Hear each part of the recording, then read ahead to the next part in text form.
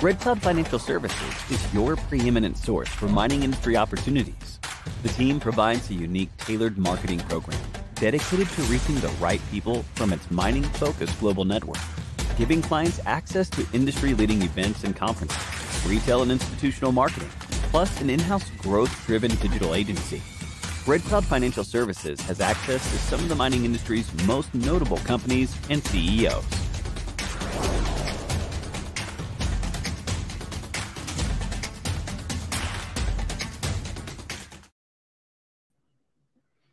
Hello and welcome to this RC Live event. I'm Mark Bunting. Today we're talking about lithium, but more specifically DLE, Direct Lithium Extraction. We have Koby Kushner, joining us from Red Cloud Securities. We'll get to him in just a moment. As a reminder, if you have any comments or questions, you can put them in the comments section.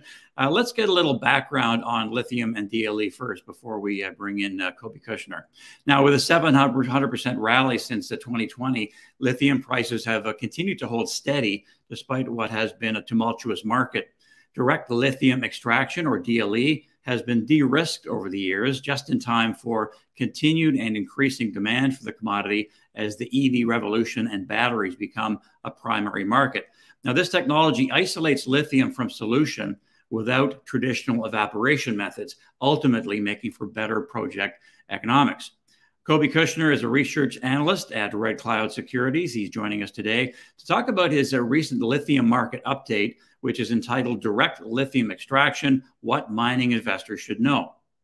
Now, this includes education on DLE and specifically things mining investors need to know prior to investing into lithium resource developers that plan to use DLE. Great to see you, Koby. Thanks for being with us. Yeah, thanks for having me, Mark. I'm excited about this report. I'm excited to give you my take. Yeah, for sure. And I was saying to Koby off air that it's an exhaustive report, very interesting. I learned a lot about the DLE, and he also has some ideas about the types of companies that maybe you want to be looking at. So first off, Koby, why this report now? What was there demand for it, or well, what's the purpose of it? Yeah, I mean, look, as you mentioned, prices are up over 700% since 2020. So, and it's really driven by demand, particularly from the EV sector, but supplies are very, very tight in the lithium space. So DLE is a disruptive technology. It's something that we believe can help fulfill the current and magnifying supply deficit. But yeah, why now is really because we've been having a lot of questions from investors about the technology, and we've learned that there's a lot of not misinformation, but I guess misconceptions rather about what DLE is and what it isn't. So this report is really to help serve as a guide, a DLE 101, if you will, and it's really to help clear the air on some of these misconceptions. Now, let's just get a basic backdrop off the top as to how lithium is traditionally produced. Sure. So I guess there's really two main sources of lithium. So the first is hard rock. Hard rock, they typically occur in pegmatites. It's what mining investors are more familiar with. The mineral of interest in these pegmatites is something called spodumene. And when you're dealing with that, the grade is measured in terms of lithium oxide. So roughly half the world's lithium comes from hard rock sources in Australia, and the other half comes from South America, but in the form of brines. So that's lithium-enriched salt waters. It's typically pumped out from underground, and then you store it on surface in these shallow man-made ponds, and they call those evaporation ponds. So the sun evaporates out the water, and you're left with a lithium concentrate. Right, which he'll explain to us can be a very timely and expensive process, and DLE eliminates a lot of that potentially. So you'll get to that. So investors are used to reading reports about hard rock resources. So how does one go about calculating liquid resources when we're dealing with lithium?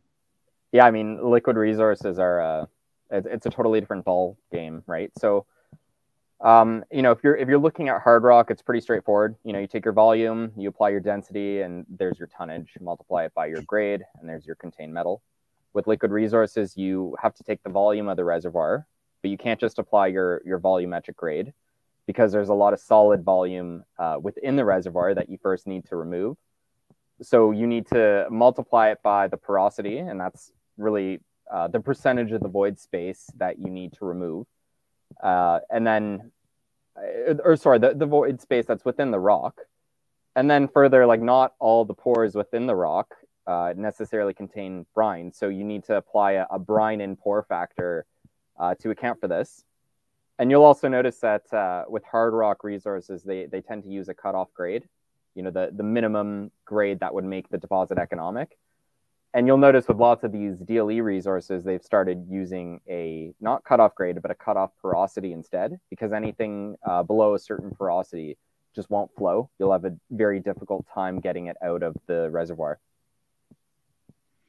Now let's get to DLE, direct lithium extraction. And you're going to use a coffee filter analogy for us. It's a nice sort of easy picture to understand.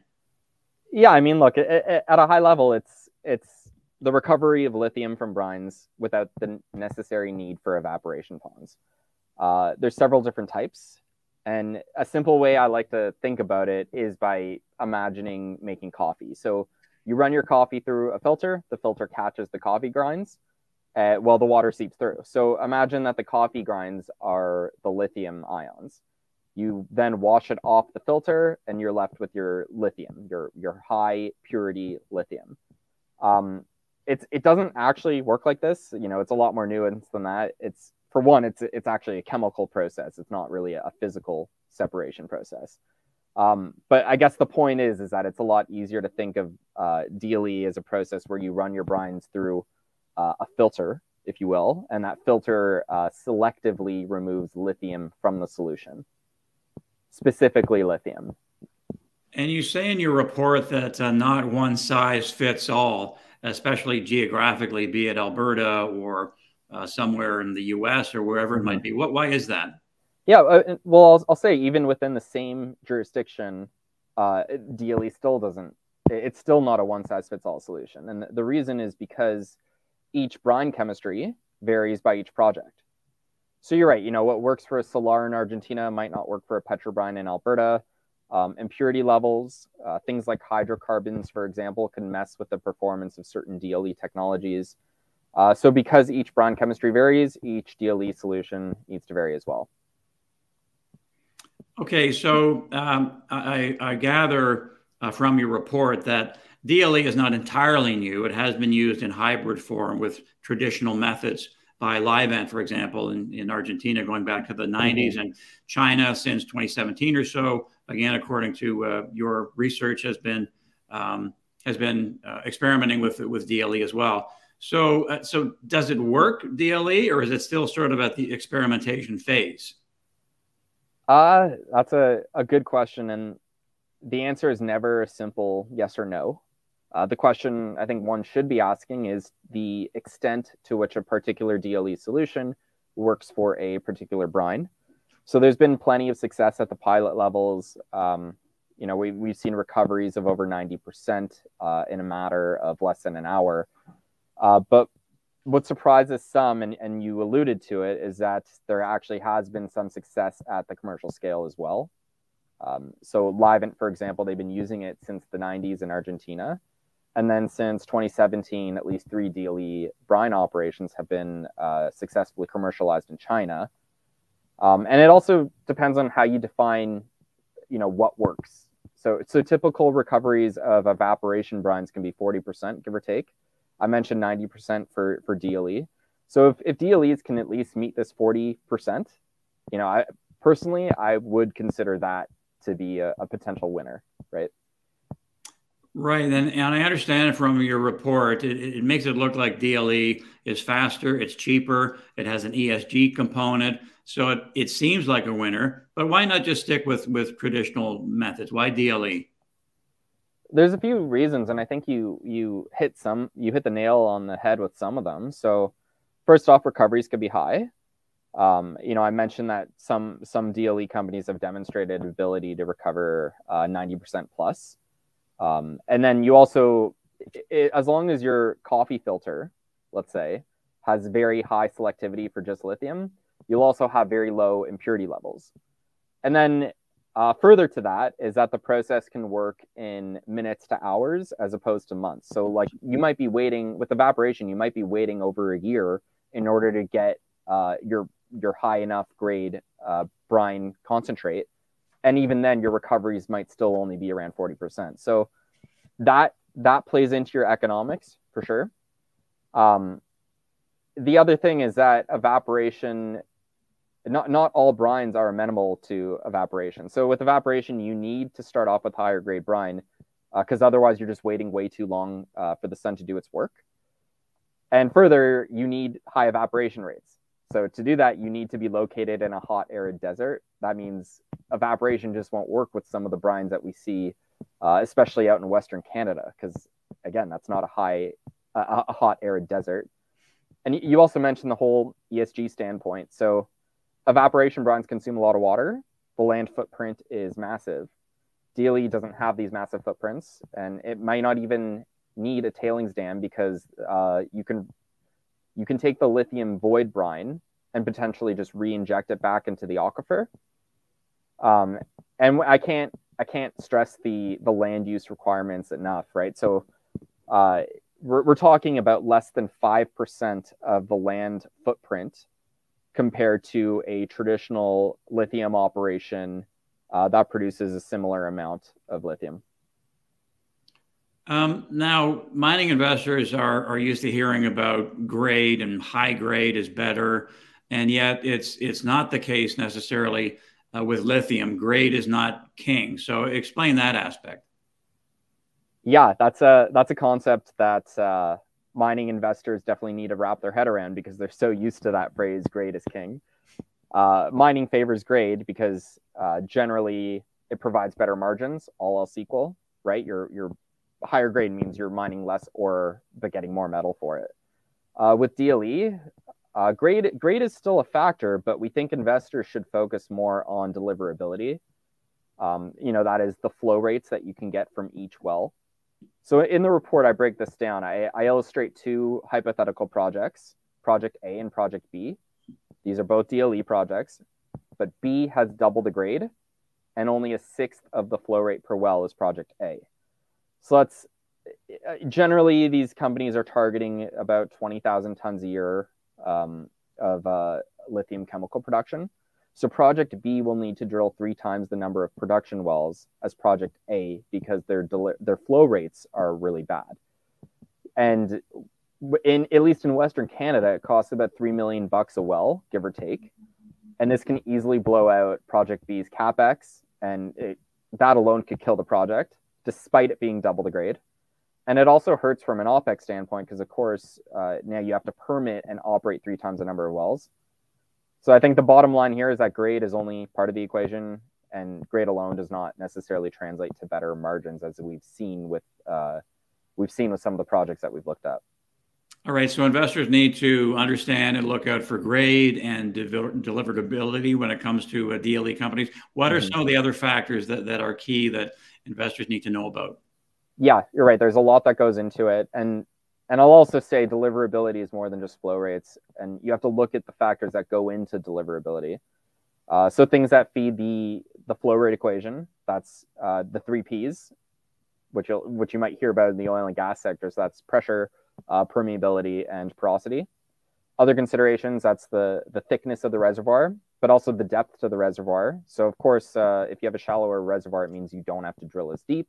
And it also means there's less pumping requirements. So that definitely bodes well from a cost standpoint. This is why we actually favor management teams that have significant oil and gas experience, because the oil and gas experience, the oil and gas operators anyways, they understand these factors that will translate to good deliverability. Another consideration is the brine chemistry and how that plays with the actual DLE process. So we mentioned in the report that things like hydrocarbons can actually coat the sorbent beads or the coffee filter in my analogy. and that could prevent the coffee filter from doing its job, and that will ultimately affect recoveries. Koby, go back to the oil and gas aspect. I find that really interesting. I know one of the companies you follow, and you'll be talking about these down the road, some of these DLE companies worth looking at. But can you flesh out the importance of an oil and gas management team with experience and how that translates to running a DLE company? Yeah, I mean, so the oil and gas, they know their subsurface hydrogeology very well. They are used to dealing with liquid resources. Mining people, generally, and I say this as a mining person myself, we're used to hard rock. We're not used to liquid resources, and we're also used to chasing grade. So it's just something to pay attention to. Companies that are acquiring ground, and it might not necessarily have the highest grade, but if it's run by proven management teams that have that know their oil and gas, maybe you could bet that they're actually acquiring this based on the total cost equation of getting a ton of lithium carbonate out of the ground, for example, or producing lithium carbonate, I'll say. Right. Now, what are the risks to DLE projects slash companies? How is testing done, and what do we need to look for, and especially as it relates to trying to scale? Yeah, that's a very good question. So I guess when you're starting off, when you start off evaluating the technology as a company, it usually starts off in a lab-based environment, test tubes and beakers, and then maybe a lab-based pilot prototype. And then companies look to do an actual pilot and perhaps move to a field demonstration plant. I will say there's always risks with scaling up any technology. What works in a petri dish might not work out in the field. I think some of these risks with scale up can be at least somewhat mitigated if you can set up these demo plants in a modular approach rather than just making one bigger plant to have several smaller plants that work. And if you could set those up in parallel or perhaps even have several standalone projects, that can help mitigate those risks. Lab test results are still important. We generally look for recoveries above 90%, but we also want to see it's more than just recoveries, right? Because we also want to see durability of the DLE material or the coffee filter, right? So we want to see at least 500 cycles of testing with minimal deterioration of the coffee filter. And of course, testing needs to actually best mimic the real world operating conditions. So we prefer to see technologies that are being tested using actual lithium brines as opposed to synthetic brines. Koby, you've said that direct lithium extraction could disrupt the entire lithium supply chain. You're pointing to a lot of things, and the footprint, the low carbon emission, less water, less energy, et cetera. A lot of very positive things. So how could it disrupt, and what are the prospects for doing that? I think it can really disrupt the supply chain, but to really explain this I think we first have to look at the bottlenecks when it comes to current lithium production, right? So with any hard rock mining operation, whether it's a lithium mine or gold, generally production rate is limited by the geometry of the ore body, right? Some ore bodies just aren't meant to produce high tonnage. This can make scaling up production to meet future supply a challenge because it's just very hard to scale up. And then evaporation brines, it's different, but it's similar in terms of the challenges of scaling it up because you're limited by your evaporation rates, as well as the available real estate for these large evaporation ponds. So again, that makes scale up a challenge. DLE doesn't have these bottlenecks, so scaling up a DLE operation can potentially simply be a function of drilling more wells. Now, we know that market sentiment is not great globally for a lot of reasons, although we did say off the top that lithium prices actually have been holding in pretty well. And could we argue that lithium is still in a bull market, and that we can look for winners now? It's early days in the DLE sector, but what's the best way for investors to try to isolate the kinds of companies who may be first out of the gate, so to speak? Yeah, so I guess, if we're trying to evaluate who's going to come out the winner of this cycle, in my view, it's going to be the first movers, right? So taking another step back, mining world, we've all heard the phrase, the cure to high prices is high prices, and the cure to low prices are low prices. And I think that does apply for lithium in the longer term, but definitely not in the short term, because it's not like there's any idle supply just waiting to be taken off the market. Benchmark put out a report not that long ago stating that we need over 70 average-sized lithium mines just to meet 2035 demand. As the mining world knows, new mines take a long time to come online. So the winners, at least in our view, is that it's going to be the first movers, right? Companies that can rapidly de-risk their projects and commercialize them and lock in supply contracts while prices are still at record highs. Anything else you want to add, Koby, that you haven't touched on? I guess one thing, I do want to circle back to the previous question on why it's so disruptive. And I spoke about scale up, right? So one of the companies that we're looking at, they're talking scale up of 20,000 tons a year to 150,000 tons a year. And that's with DLE, of course. And that's of lithium hydroxide. But on a LCE basis, on a lithium carbonate equivalent basis, that represents about a fifth of current total demand. And this company is not alone. There's a lot of companies that are delineating resources fast throughout, even just in Western Canada.